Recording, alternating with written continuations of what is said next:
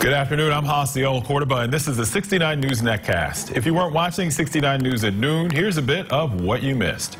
A touch of deja vu in a Bucks County courtroom. Jacob Sullivan was expected to plead guilty to charges of raping, killing, and dismembering 14-year-old Grace Packer. He was taken to the hospital in the middle of his hearing. It happened before Tuesday, delaying the case then. Officials in Berks County say a pedestrian was hit and killed by a car this morning. It happened just before 6 a.m. on Spring Valley Road between North 12th Street and Kutztown Road in Muhlenberg Township near the former Greater Reading Expo Center. Downed trees forced a traffic detour for some morning commuters in Lehigh County. It happened on Route 145 near Oakhurst Drive and Route 309 in Upper Saucon Township.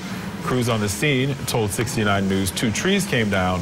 One nearly hit a car. The road has since reopened.